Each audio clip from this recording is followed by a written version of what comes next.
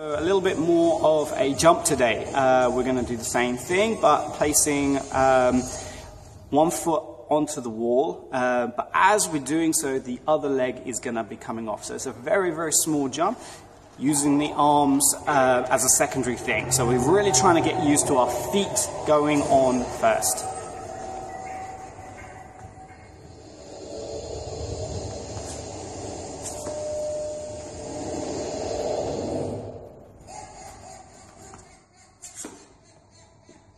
Okay, so not a lot of momentum. We're just trying to get used to our legs taking the brunt of the impact. Our legs are much, much bigger. The muscles are much, much bigger than our arms.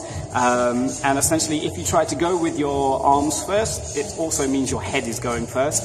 And you don't want that.